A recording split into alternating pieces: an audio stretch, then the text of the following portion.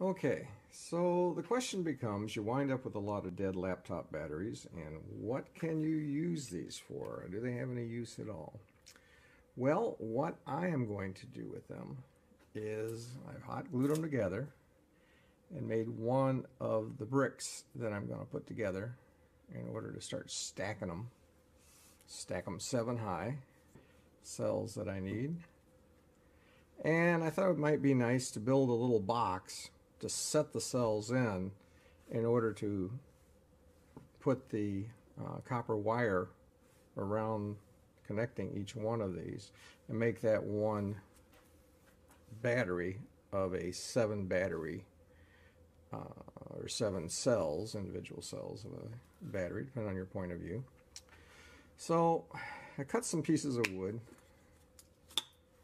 and I'm going to try to build a little box here in order to contain that, and they don't fit exactly square, so there's a little bit of slop, looseness, hysteresis, you pick the word you want, in order to be able to fit 16 cells inside this box in order to glue them and to solder them. So we will try to put these together now.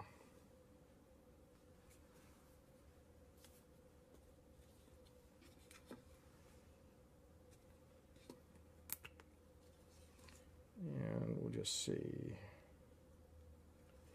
This looks like a job for Norm. I don't know why I'm trying it.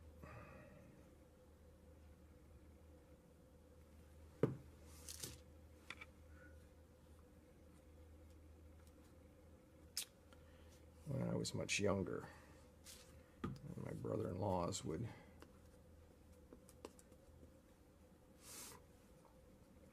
be working on a carpentry project, and I always would say, "Is that how Norm does it?" Well, probably not.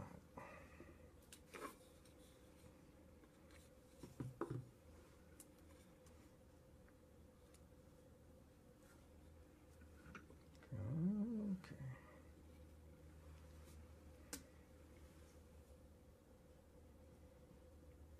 Can't have enough glue. Get the glue before the boss gets here! Oh! We'll work all our lives to this. Oh!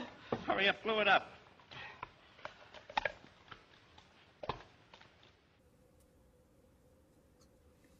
You can see all the carpenters out there just cringing at this video.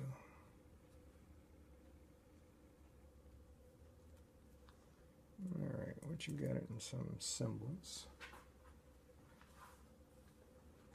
Lots of paper towels, you gotta do a job like this. Some semblance of a box. And got some glue on it.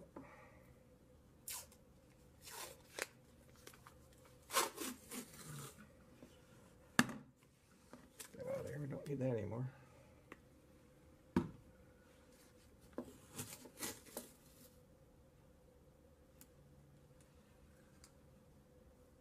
Try to get some of this blue no-stick tape around here.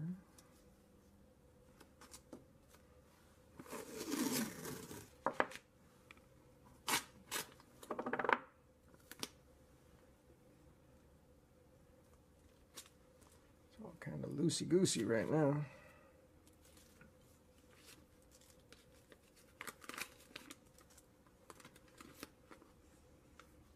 Not one of my better ideas. But hey, you don't know till you try, right?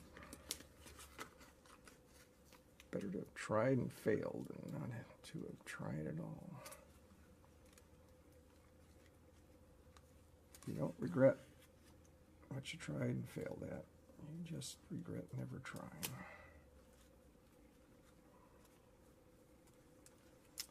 That is a very true statement.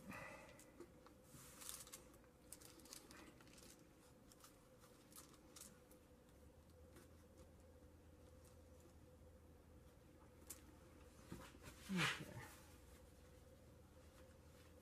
Maybe one more time, just to stiffen it up a little bit. This stuff is cheap.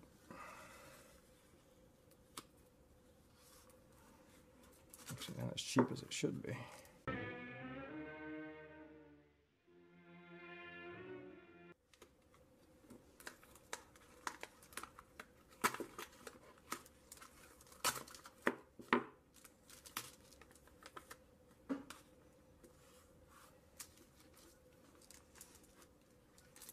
Okay, let's get some sort of a shape of a box here.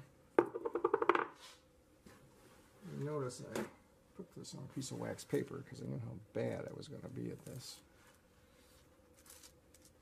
You have to realize your limitations.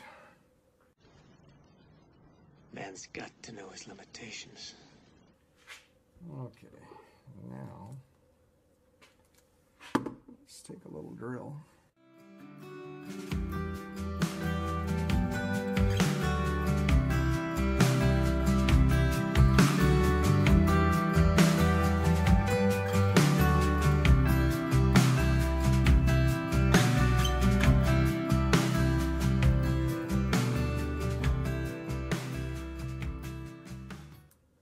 The box that I build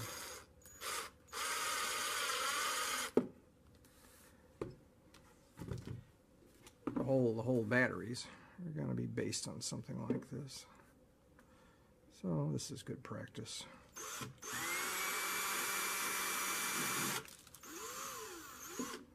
Just like practicing on soldering before I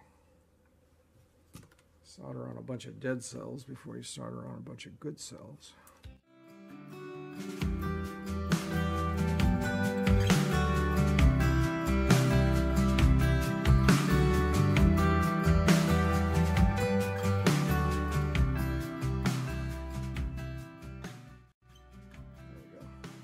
So we'll wait 24 hours, we'll take the tape off, and we should have a box that we can put our 18650s in and glue them together, solder them together, see how this all works out.